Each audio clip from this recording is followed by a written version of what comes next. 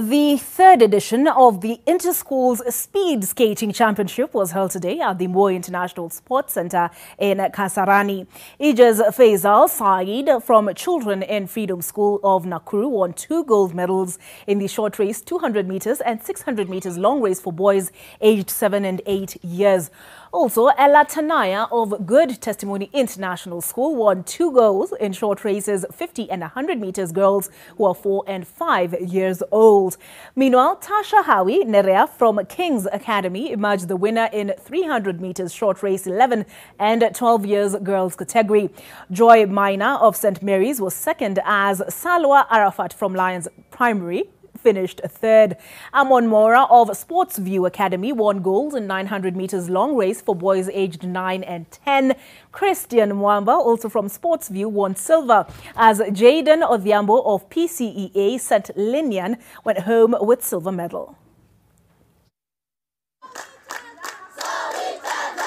My name is Ijaz and the championship is very good. I've tried to win and I've won.